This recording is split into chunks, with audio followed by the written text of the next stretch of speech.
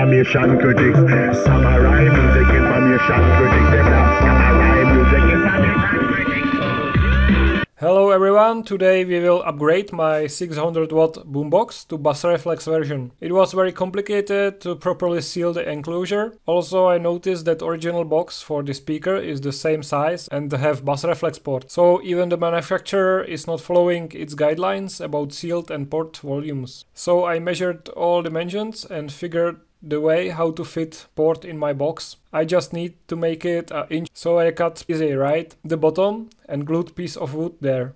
I was waiting for new bearing for my router, then I finished this part and now we can continue. You can see the port here, air will go here, here and out here. I will cut hole here but only after I glue few more pieces of wood for rigidity. Then I will glue the bottom part. After that just mount all the hardware and enjoy.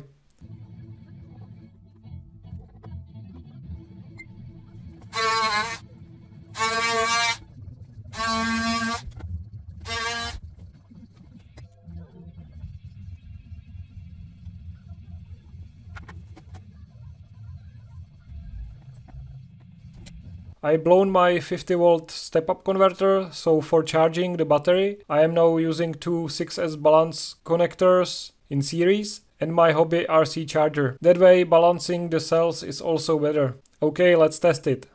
Battery is fully charged.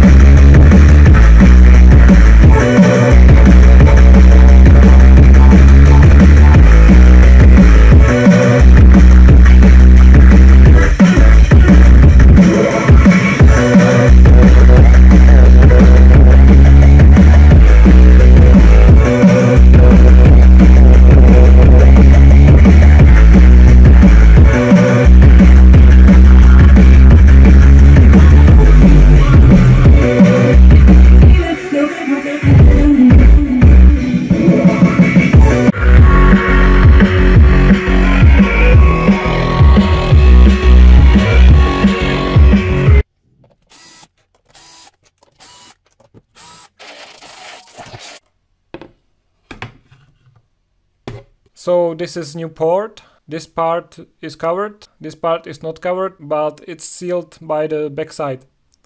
Length and dimensions of the port is the same as the original box. I cleaned the inside a little bit. Here we have DC jack in, connected to voltmeter, then through limiting resistor to the capacitor bank. After startup you can bridge the resistor using the switch on the front side. This will reduce sparking when connecting the battery. After capacitors we have step down to make 12 volts for MP3 module and audio corrections. Full 50 volts goes to amplifier of course. Dual coil speaker is connected to the amp also. Audio signal is going from MP3 module to front visualizer and corrections. One channel is going directly to line out jack in the front for situations when I want to chain more speakers together. Audio from corrections is going straight to the amp. I made custom volume knobs for my smaller speaker, which are easier to turn, so I also made big ones for this one.